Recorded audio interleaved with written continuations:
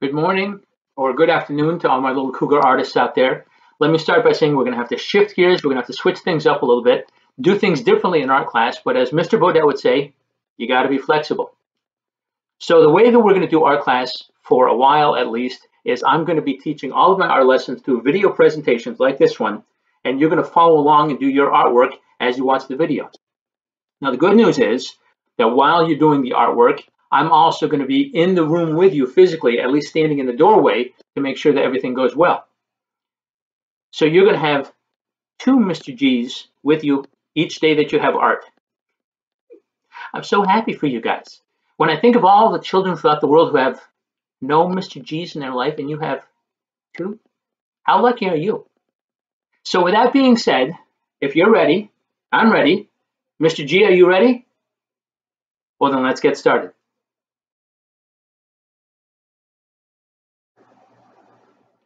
So you've created a landscape drawing. I bet you think that makes you pretty amazing, huh? Well, you're right. You are pretty amazing.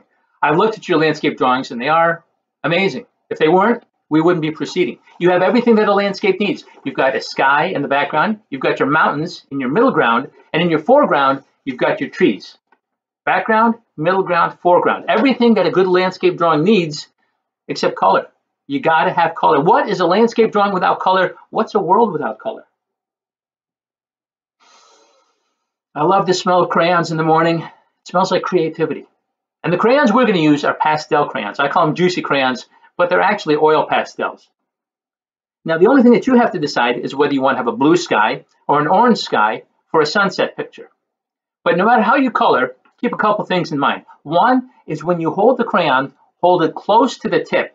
If you color firmly and you hold it in the middle when you color, well, it's going to break. So hold it close to the tip, hold it pretty much straight up and down instead of coloring like this, and color with short, even coloring strokes. When you color with long lines to fill up space quickly, no matter how many times you go over it, it always looks sloppy. So take your time. You got no place to go. This is art class. Take your time, color neatly. And if you're ready, make your decision. Do you want a blue sky or an orange sky? Once you've decided, we'll begin. Well, you've decided that you want to draw your Adirondack mountain scene at sunset. I hope so. Otherwise, you're watching the wrong video.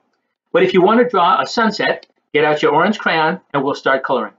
Now, the first thing that I'm going to draw is just behind my mountain. I'm going to draw just a little part of the sun, a circle that's partially covered up.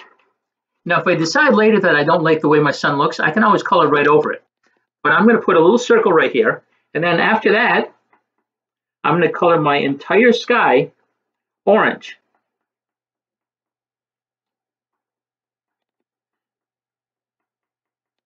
I'll start at the edges. That way I'll know exactly where to stop coloring.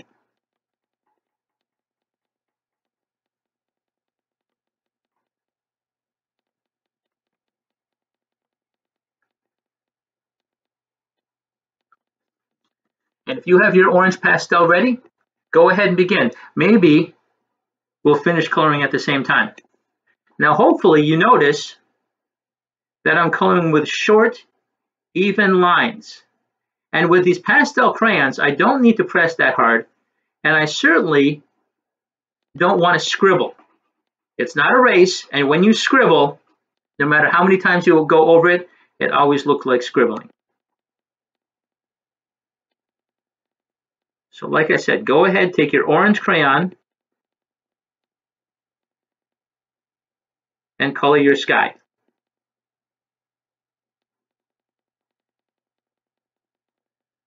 Already, I'm nearly finished.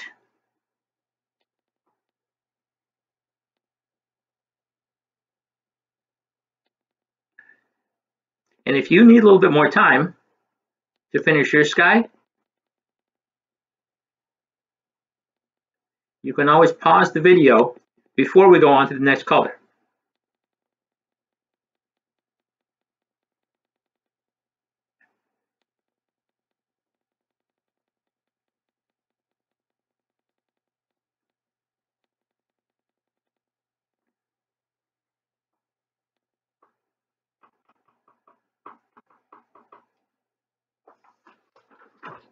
There's my orange sky. I'm going to make my sun yellow unless, like I said, I don't like my sun. I could have just covered it up completely. I like the way that yellow looks. I'm actually going to take my yellow and go over the entire sky with yellow, and you're going to see that the yellow fills in those white spaces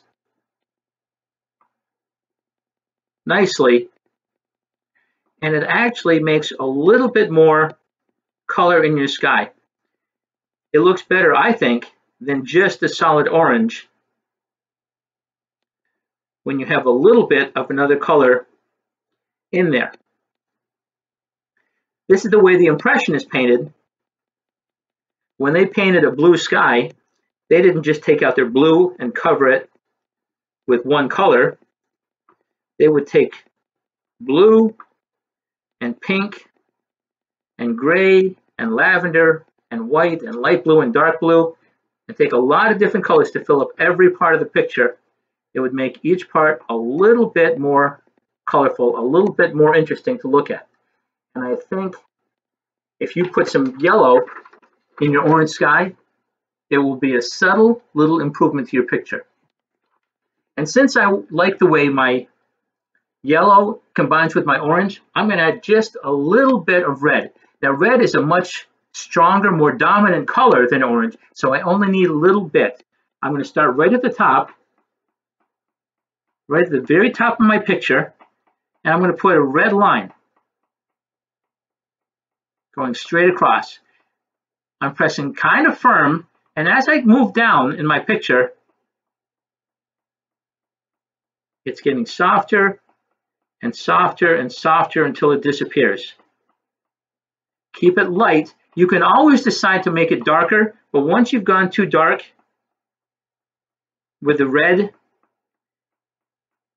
it's tough to make it lighter. I decide I want to make it a little darker just at the very top. I can make it darker, but if I go too dark, like I said, you can't reverse that.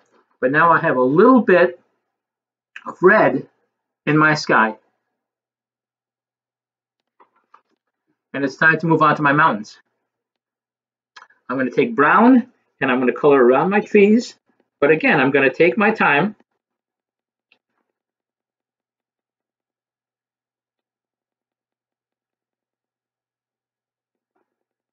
And if I'm moving a little bit too fast, feel free to stop the video or rewatch it. But it's really pretty straightforward.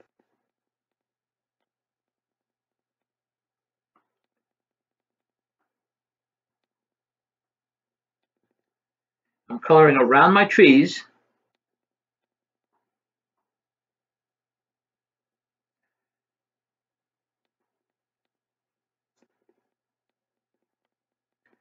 I'm holding my pastel near the tip so it doesn't break. I'm coloring pretty firm.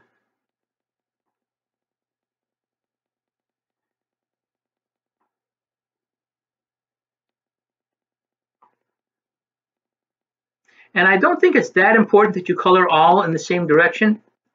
I know there's a lot of people who say if you want something to look neat, you should always color in the same direction. I don't necessarily feel that that's true, but I do think it's important to color with little short coloring strokes that are no longer than an inch or so. When you color like this, and you've got some are short and some are long, then it looks sloppy. So take your time.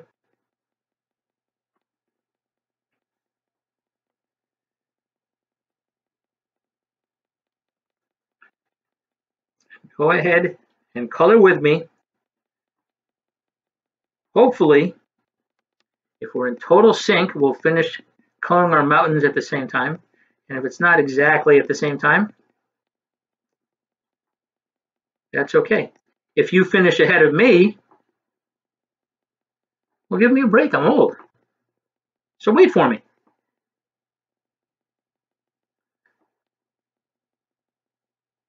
I am almost done.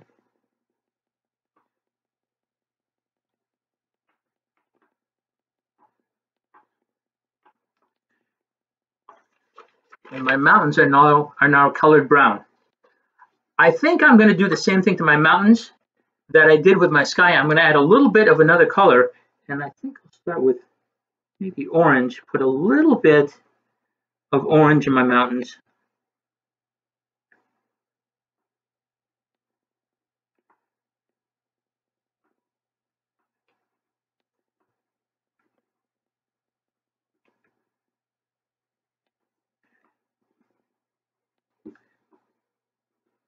If you don't like the way this looks, then don't do it. Maybe closer to the sun, instead of orange, I'm going to put a little bit of yellow.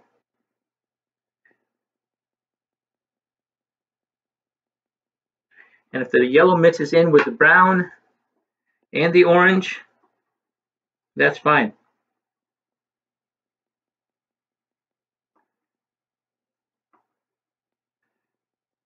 But by adding a little bit of orange,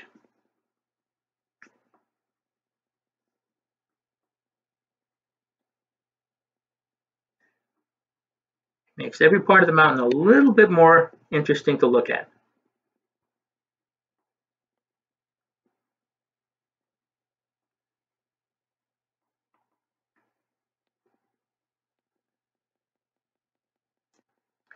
Now, one thing I'm going to do is make my mountains a little bit darker. I want to have a little bit more contrast, a little bit more difference between the orange mountains or the orange sky and my mountains. So I'm going to add a little bit of a dark brown. You can do this if you want to, and if you don't want to, you don't have to. Yeah. I like this. I've got a little bit of dark brown, and especially towards the top where my mountains and my sky meet, I'm going to lightly go over my mountains with darker brown. And you can see how it's already creating a little bit more contrast between the mountains and the sky.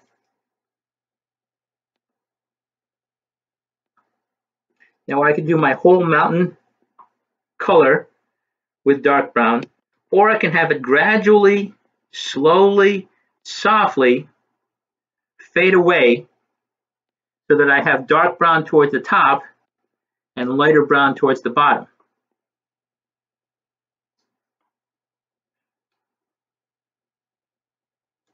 You don't have to add the dark brown if you don't want to, but it's just something for you to think about as an option. Well, I'm ready for my final step, and that's going to be my trees in the foreground.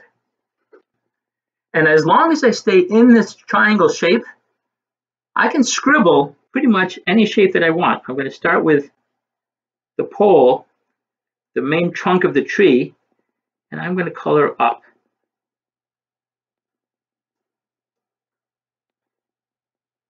But because I don't want my tree to be perfectly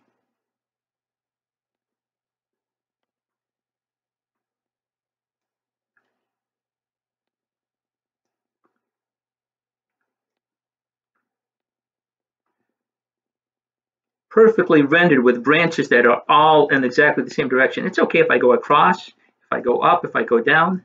But I'm going to color nice and firm because I want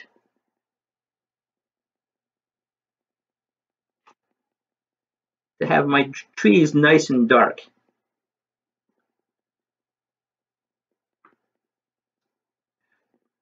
But if I stay in that shape and I color with short lines,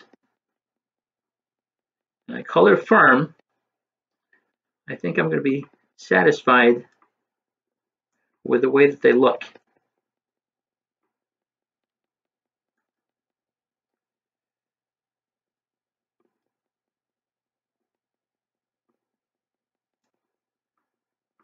And I'm almost done with the green. Again, I'm just coloring with little scribbles. They go in a bunch of different directions. Like that. If I want to, I can even add a little bit of black if I want to have a little bit more contrast. I can add some black to my trees.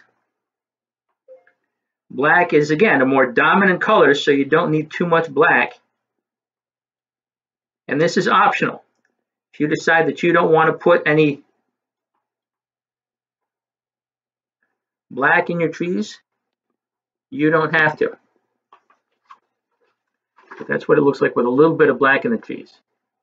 And then finally, to get rid of these white spaces, I'm going to fill in those white spaces with whatever color is behind my tree. So I'm going to take my brown and I'm going to fill in those white spaces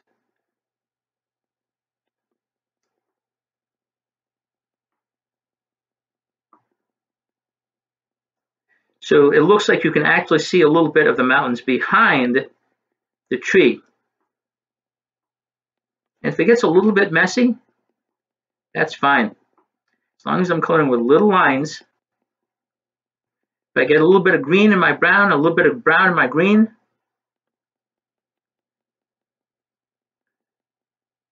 that's a good mess.